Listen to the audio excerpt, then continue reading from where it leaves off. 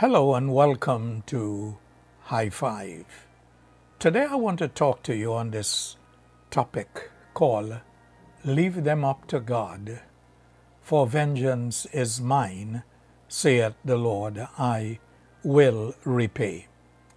Have you ever heard about a soldier, World War II soldier by the name of Louis Zamperini?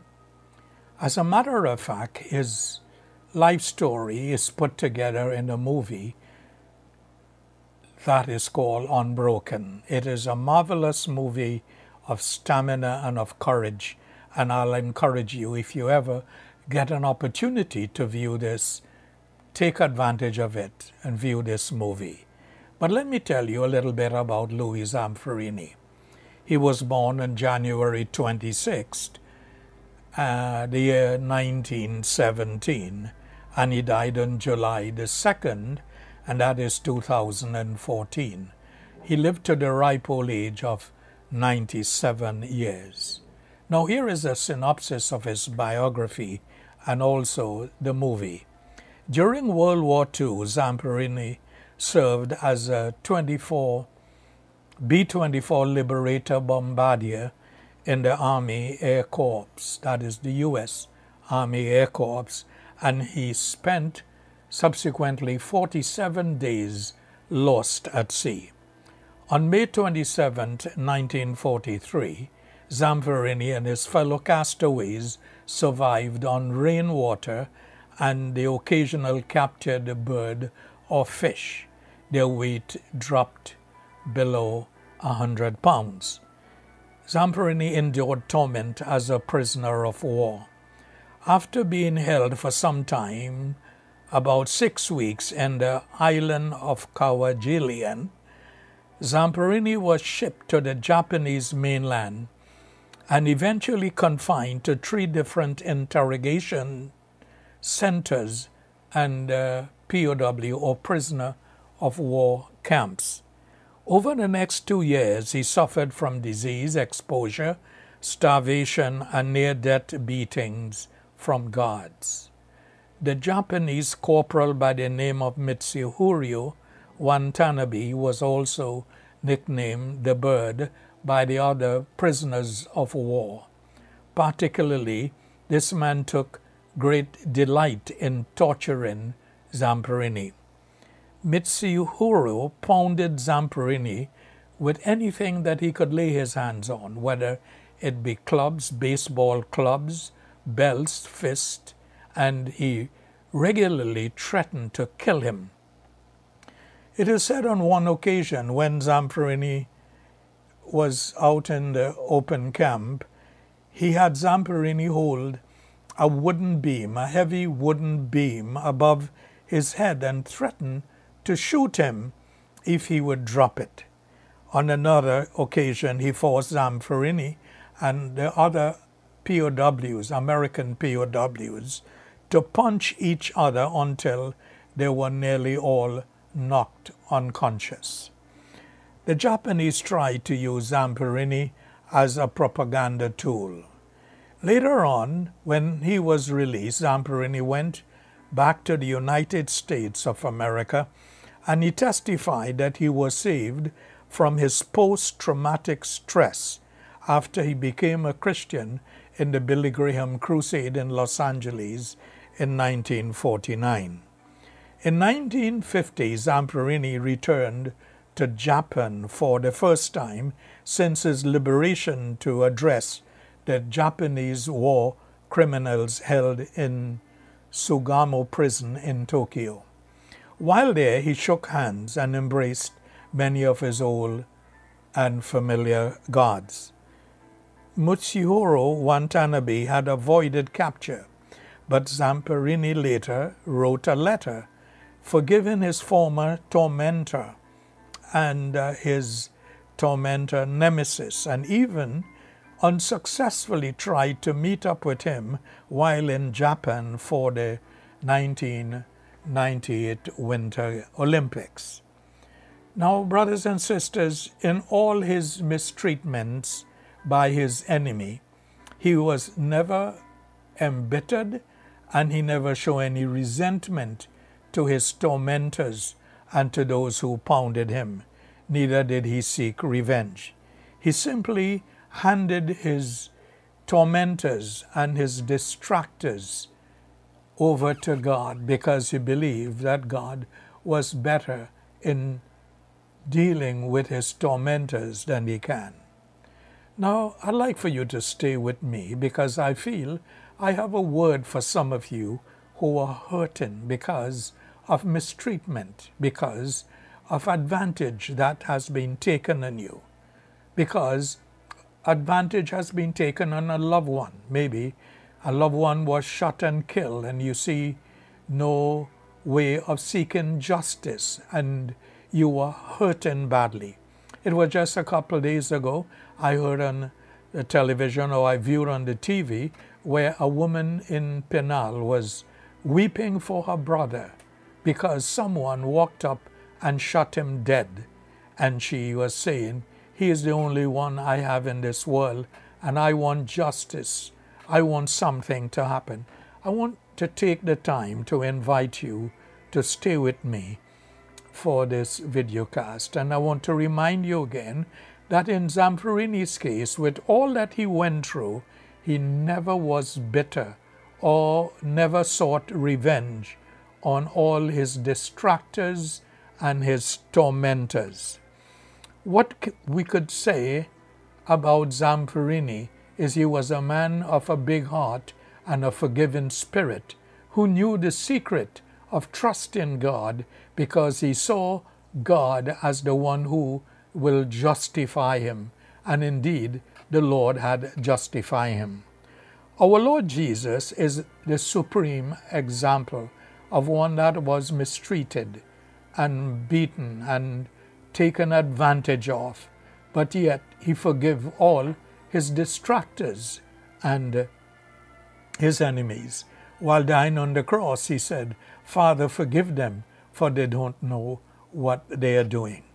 It was St. Peter in 1 Peter chapter 2 and verses 22 to 24 who wrote this for us in scriptures so that we can remember it, who did no sin, neither was guile found in his mouth, who, when he was reviled, reviled not again, when he suffered, he threatened not, but committed himself to him that judges righteously.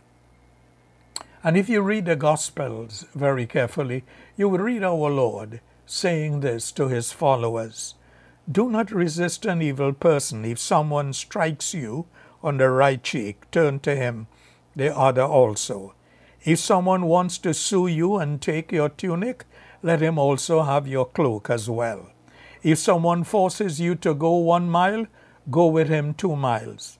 Give to the one who asks you, and do not turn away from the one who wants to borrow from you. You have heard it said, love your neighbor and hate your enemy. But I tell you, love your enemies and pray for those who persecute you, that you may be sons of your Father in heaven. He causes his sun to rise on the evil and the good, and he sends rain on the righteous and the unrighteous. If you love those who love you, what reward will you get? Are not even the tax collectors and the sinners doing that? And if you greet only your brothers, what are you doing more than other sinners? But do not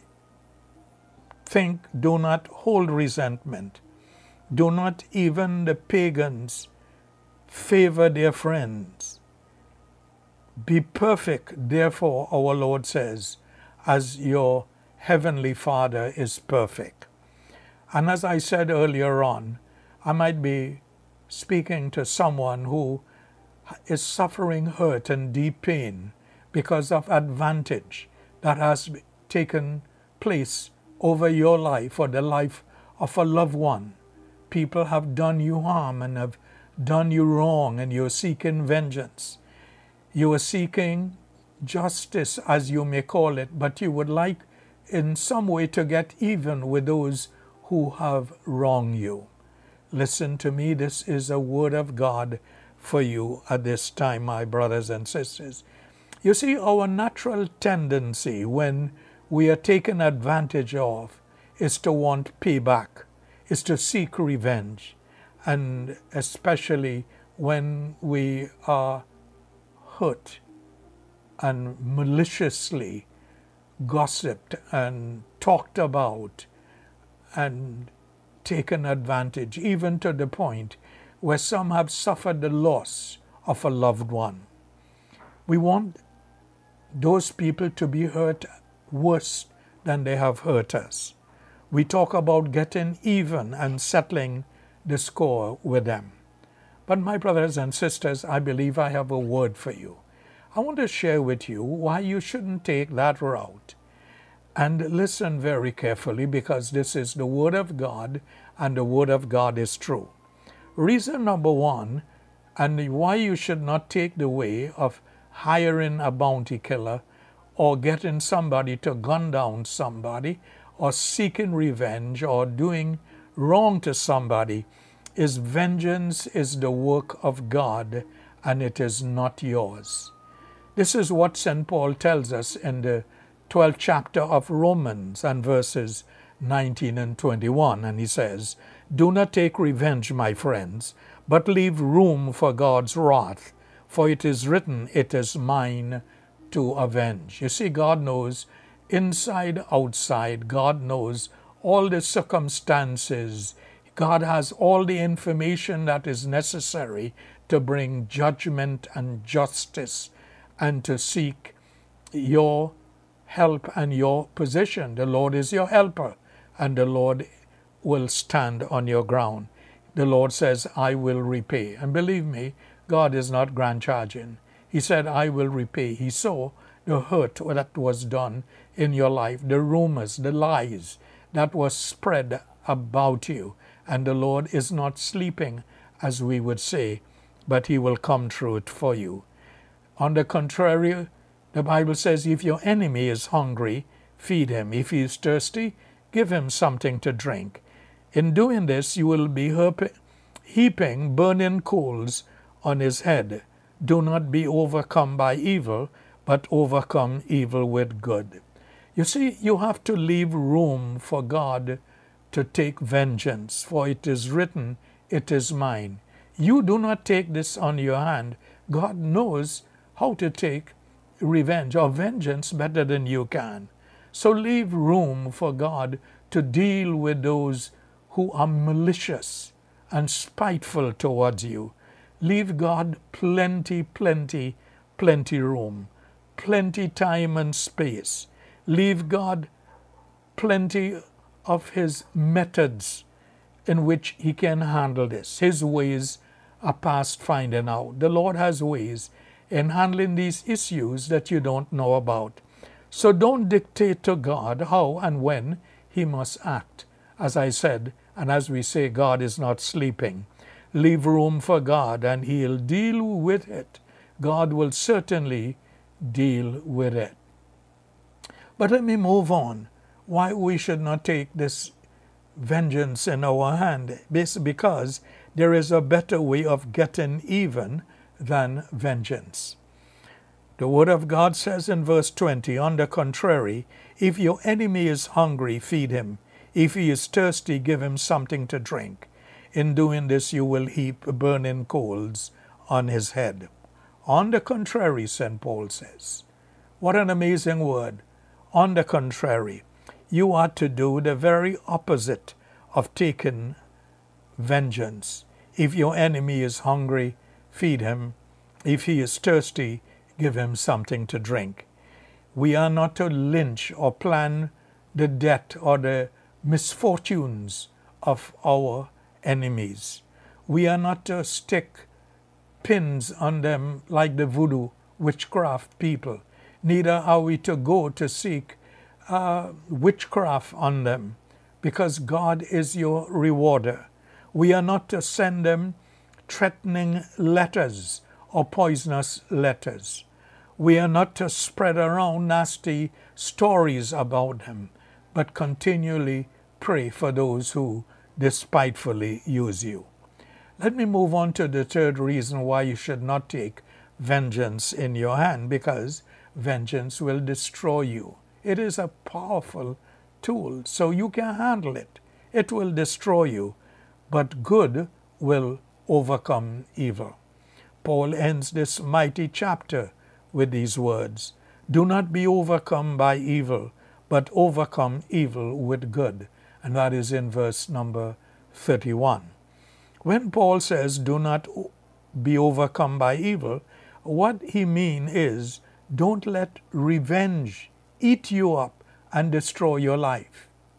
You might think it has taken too long for vengeance, but the wheels of justice, God's justice, it turns slowly and surely. And it might seem like it has taken forever. But God is a good God, good, and at the same time, He is just, and He will stand on your behalf. And getting even doesn't work. What happens when you try to get even? You unleash the whole cycle of retribution and vengeance. An eye for an eye and a tooth for a tooth. Don't go there. Do not try to contract wicked people, to beat up people who have done you wrong. That will backfire on you. Put every matter by prayer and supplication in the hands of God Almighty. It never ends because someone else always wants to get in the last word. And there is a very practical reason behind St. Paul's advice to the Roman Christian. You see, you may win the battle, but you may never win the war. You may get even, and you might even get the last word or the last strike. You may get the last strike, and you may land the last blow. But in the end, you will hurt yourself because you are doing something that you are not supposed to do. Leave that to God. He says, "Vengeance is mine. I will repay." My question to you is, do you carry hurt in your life? And it might be something legitimate.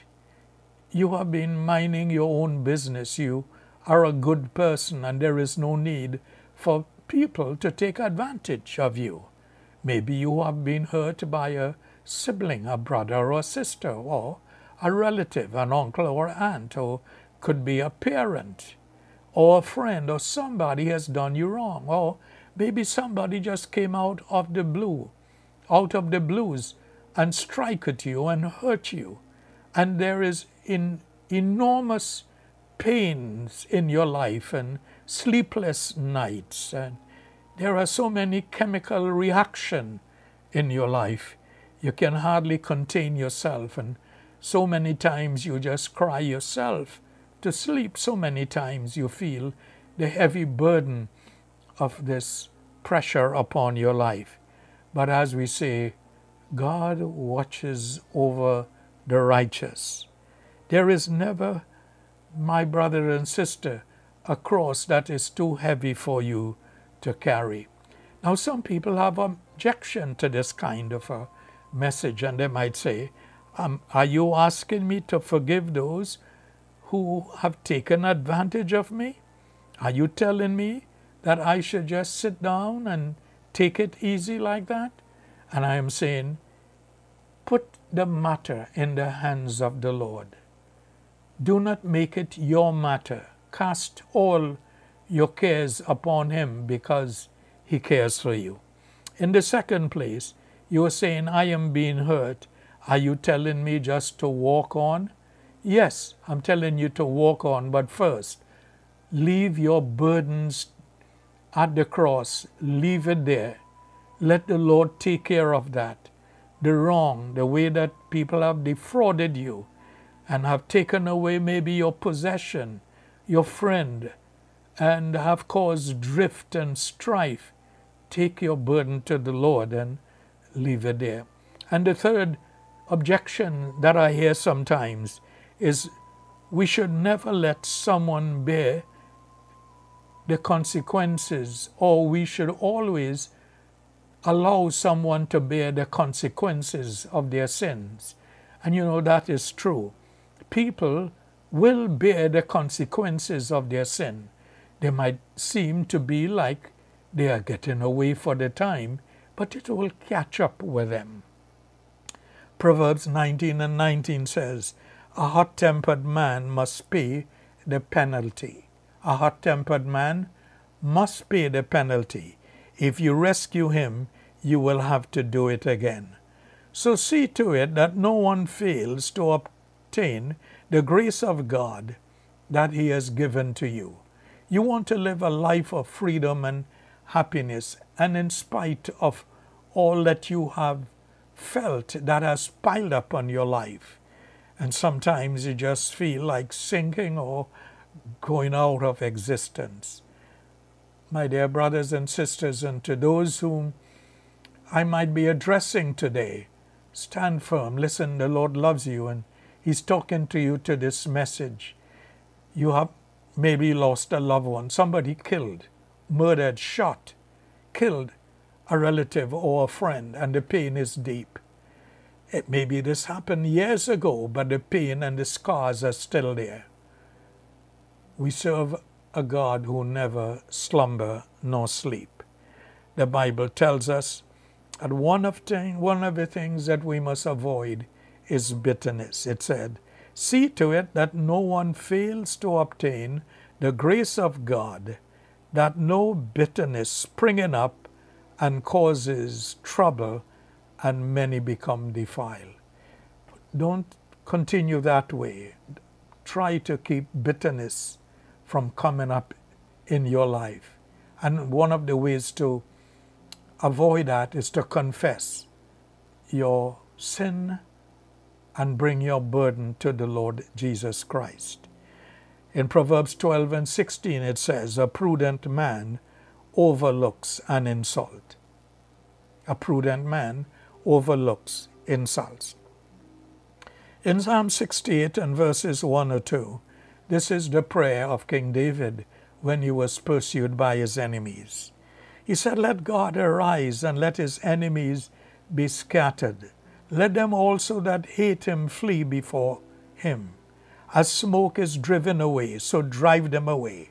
As wax melted before the fire, so let the wicked perish at the presence of God. You see, the Lord knows all about taking vengeance. He's a master at that, and He knows exactly how to do that. But at the same time, He's a God who is gracious and long-suffering. And I want to encourage you to pray.